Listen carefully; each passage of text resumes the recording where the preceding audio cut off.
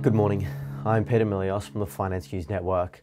US equities traded mixed for most of the session after Federal Reserve Chair Jerome Powell commented that the next move is unlikely to be a hike, easing investor concerns that the Fed was losing control of sticky inflation.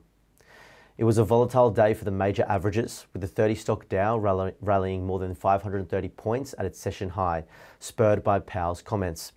At one point, the S&P 500 was up 1.2%, while the Nasdaq climbed more than 1.7%. Overall, the Dow closed 0.23% higher, the S&P 500 lost 0.34%, and the Nasdaq slid 0.33%. The central bank opted to hold rates steady, citing a lack of further progress in bringing inflation back down towards its 2% goal. However, Powell ruled out the likelihood of a hike in a press conference following the decision. Investors also reacted positively to the Fed saying it would tap the brakes on one-way tightening conditions for financial markets.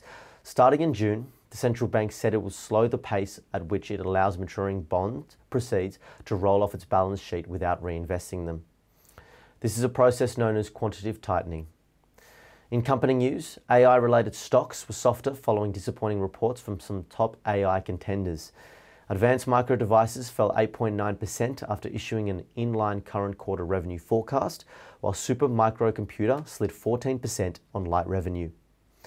Oil extended declines as US crude inventories swelled to the highest since June, and traders waited for the Federal Reserve's policy decision.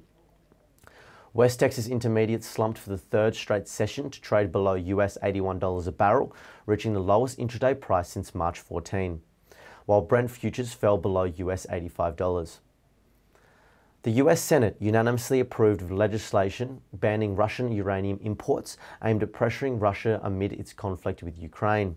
President Joe Biden is anticipated to sign it soon. Additionally, the bill unlocks $2.7 billion to develop the domestic uranium processing industry, intending to reduce dependence on Russian imports, which constituted about 12% of US nuclear power plants' uranium supply in 2022. Turning to US sectors, the best performer was utilities, which finished the day 1.14% higher. The worst performing sector was energy, which closed down 1.6%. Looking ahead to the Australian landscape, the SPI futures are pointing to a 0.1% fall.